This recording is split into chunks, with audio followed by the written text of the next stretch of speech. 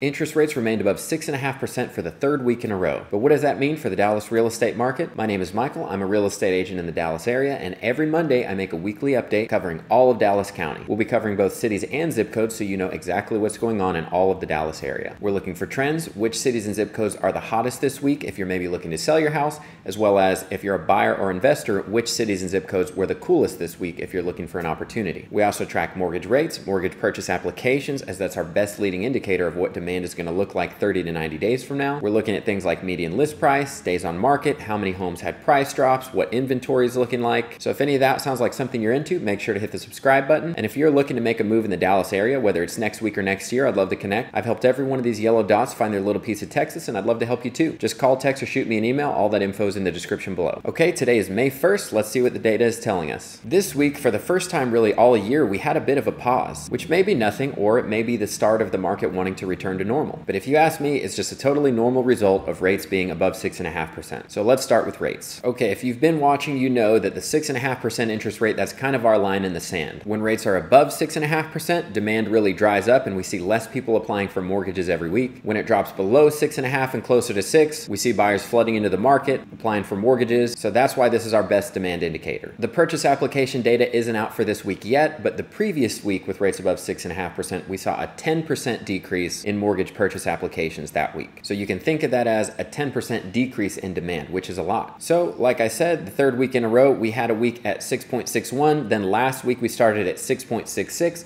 And this week we're starting at 6.59. So not a great improvement from last week. I don't expect a lot of demand is going to come in this week, like I said, unless we drop below that 6.5 somehow this week. Also, as of today, May 1st, home buying just got a little more expensive for well-qualified buyers.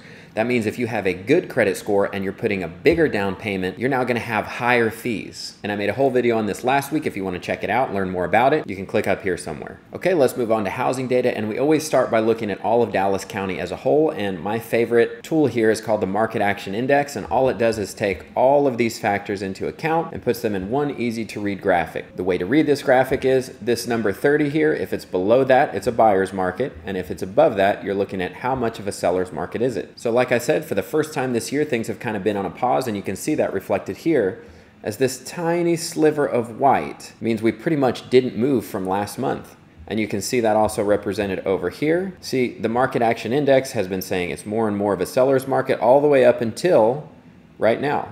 It's pretty much stalled out. It's been in 54 for 3 weeks. Which not coincidentally, we're in the third week of rates above 6.5. So you can see exactly how rate sensitive buyers are right now. So looking at median list price, basically the same, went from 438 to 49. I would call that flat. Price of new listings had a little drop, but this one fluctuates a lot. Don't pay too much attention to that. Price per square foot continues to climb. Median days on market, let's see, from last week, 28. So that didn't move at all. Price decreases. Again, not a significant change, but we went up a little bit. And this is the percent of houses that had a price decrease this week. So we went from 32.25 to 33.42. Both of those numbers are totally normal. There's nothing concerning about that. Inventory, this is the good news for buyers, is that it's remaining flat. You definitely don't want to see this go down anymore, but it's been remaining flat for well over a month or two. So that's good. Eventually you want to see inventory start to climb. And if you start to see inventory climbing, that doesn't mean there's a market crash or anything. It means we're starting to get to a more normal market, which is something we really need. And if you want to see all of this data for your specific zip code or city, and even specific price point, I can get you set up on this. So you can go down here, you can check your market segment. You can say, okay, my house is around 369. So I'm only going to look at that price point. Okay, this is what my specific market is doing. My price is holding flat. Go to inventory. My inventory is starting to flatten out. So you can mess around with all this data yourself. Just leave me a comment, shoot me a text, whatever, I'll get you set up. Okay, now we're moving on to my favorite part. These are the top 10 charts. This is using that Market Action Index to see exactly which cities and zip codes are the hottest, which ones are the coolest, which ones are moving up, which are moving down. And this is ranking out of all 84 zip codes of Dallas County. So let's start with the top 10 hottest cities. Grapevine, Louisville, Carrollton, Sachse, and Irving all remained in their same spots. Balch Springs actually moves up a spot. Grand Prairie actually jumps onto this list from nowhere all the way to number 7. So a big jump in the Grand Prairie market if you're looking to sell there. Richardson moves down 2 spots. Coppell jumps onto the list out of nowhere nowhere at number 9. Duncanville as well jumps onto the list out of nowhere and knocks off DeSoto. So if you live in one of these cities, you live in one of the top 10 hottest markets in all of Dallas County. But as we all know, every part of the city is not created equal. Some parts are hotter than others, so we always zoom in next to see the zip code. So looking at the top 10 hottest zip codes of all of Dallas County, and again, out of 84 zip codes, so if you're represented here, you are literally in one of the 10 hottest zip codes of all of Dallas County. So starting with Carrollton, 75007, that's number 1. Grapevine, 76051. Irving, 75063. Dallas, 75252. Grand Prairie, 75052. Irving, 75062. Garland, 75044. Louisville, 75067. Richardson, 75080. And Saxe, 75048. So if you live in one of these zip codes, you should have no problem selling your house. Now moving on to this last box, this is only looking at the last week. These two are 90-day moving averages, very reliable. This one is just a 7-day average, so not reliable. That's why it's so squiggly. But you can just take a quick look here, 75019, 75051, 75007, 082, 089, 252, 224, 244, 061, and 050. These were the 10 hottest zip codes specifically this week. Okay, now let's move on and do the same for the top 10 coolest markets. So if you're looking to buy something, these are going to be the cities and zip codes where there's going to be the best opportunity for you to get a deal. That means not multiple offers, probably not even having to offer full list price. Maybe you don't have to pay for title policy. This is where you're going to want to look. So looking at the coolest cities, Ferris, Seagoville, Sunnyvale, Red Oak, Dallas, and Lancaster all remain in their coolest spots. Wiley actually moves down one, which on this list is bad. That means it cooled off. Cedar Hill moved down one, bad for Cedar Hill, it cooled off.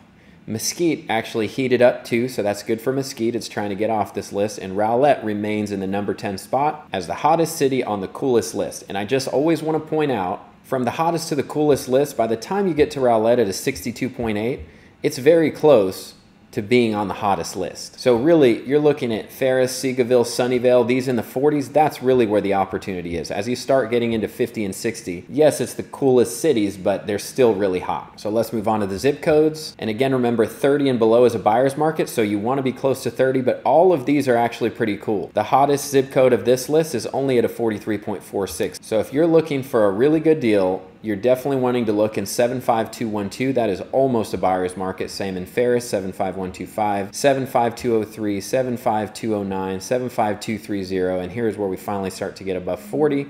Seagoville, 75159, Dallas, 75235, 75182, 75208, and 75220. So there are several zip codes in Dallas County that are almost buyer's markets. Moving on, again, this chart is not reliable. We just want to see what were the coolest zip codes this week. 75219 was an extreme buyer's market. Just this week though, 75208, also buyer's market, 75042 buyer's market, and then we just start to get out of being a buyer's market at a 32 here with 75182, 75203, 75060, 75205, 75159, 75233, and 75212. Now let's quickly move on to inventory, and this one is the 90-day average, so it moves a little slower because this one is a 7-day average. So we're trying to see, are these numbers starting to curve up here?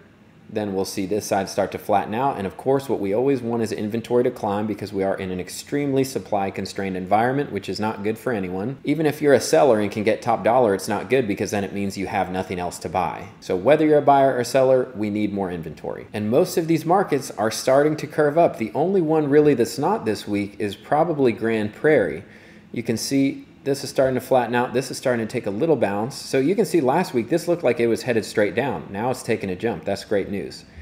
Dallas has definitely been flattening out. That's great. It's starting to curve up a little. Wiley having a nice jump. Irving flattening. Richardson a little jump. Rowlett's definitely been curving up. So this is pretty good news. I mean, Carrollton still on a little bit of a drop, but you can tell it's decelerating. So we're looking for all of this trend to continue and a lot of these to start curving up, and that would be great news. Well, that's it, guys. If you got any value from this video, I'd appreciate a thumbs up. And if you're looking to buy or sell anywhere in the Dallas area, whether it's next week or next year, I'd love to connect. Just call, text, or shoot me an email, and I'll see you guys in the next video.